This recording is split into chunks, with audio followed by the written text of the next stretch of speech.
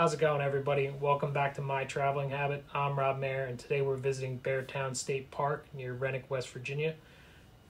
As we get started here, I'd just like to take a few minutes to discuss really what we're doing with mytravelinghabit.com and how we got into doing this.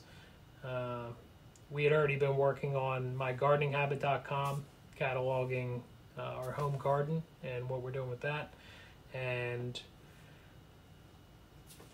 I had been seeing across my news feed on Facebook a clickbait website that was a travel related website, and it seemed like such an awesome thing. I actually saw this location, Beartown State Park, on there, and I remember thinking to myself, like, whoever the author is of this, whoever runs this website has to have like the coolest job. They're out visiting all these places and they're just writing something about it. And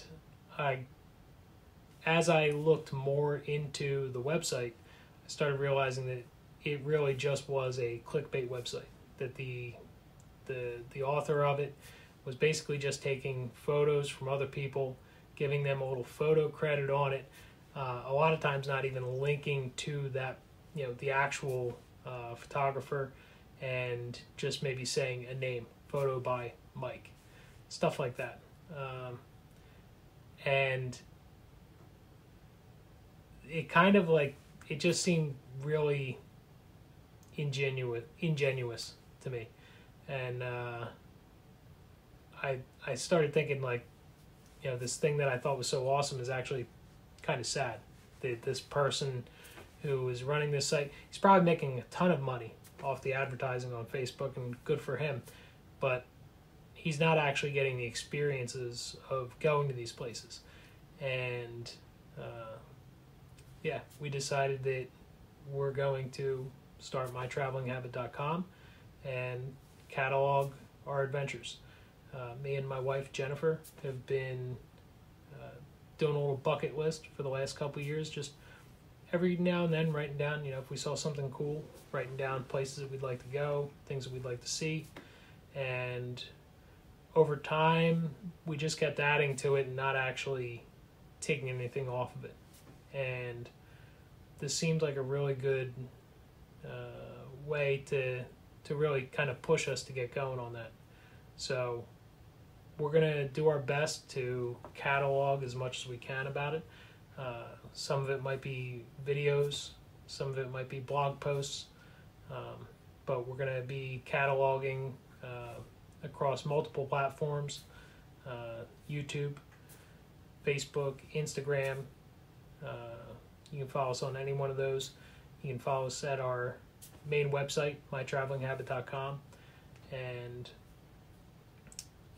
we're just going to keep on doing this regardless if anybody's following, but it'd be really cool if you took the time to hit the subscribe button or follow us on one of those other platforms. And we hope you join us for the adventures. It's going to be a good time, and one of our goals is to create just